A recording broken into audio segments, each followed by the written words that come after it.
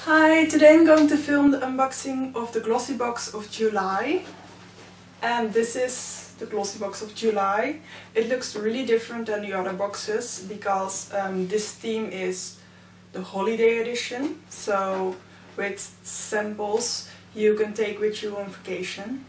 And yeah, I really like the packaging. I think it's very pretty. And the inside looks different too. It's blue. I already had a sneak peek on the card to see which edition it was, and they said holiday edition, so yeah. Going to unbox it. I really like the blue ribbon.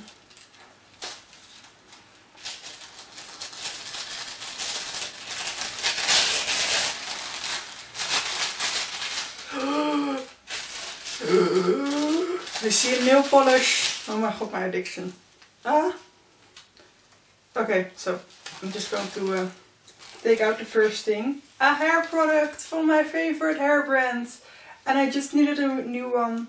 And this is an after sun treatment for your hair. For sun stress. And I really like this one.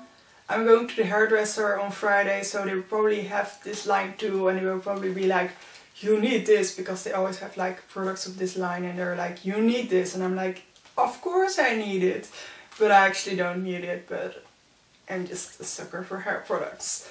Yeah, so I'm just going to grab the nail polishes Berry M, and I'm really excited.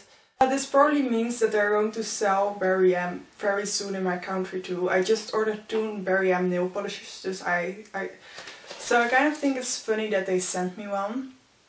Because now I'm waiting, like I've been waiting for 3 Berry M nail polish without knowing it. I can't wait to try it out. It's in the color Silvery Lilac. I love lilac. So this thingy over here is from Weleda Sea Buckthorn Body Oil.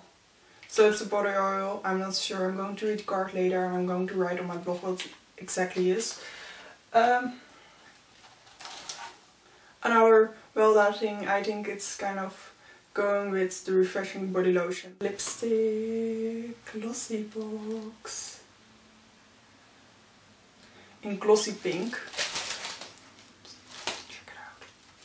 Oh, it's very nice. I'm going to review this on Tuesday with my new segment, Lip Product Tuesday. So stay tuned with my blog. And the last product, this is very quickly. It's a face wash for normal to oily skin. Question mark, because I have sensitive skin. So I'm really wondering why. I will probably read the card and maybe I will try it out. Probably I will. And I will let you know if this is also very good for sensitive skin. I'll write more details on this on my blog. Like I always do. As you can see, the Glossybox is empty and this was a very short and quick video.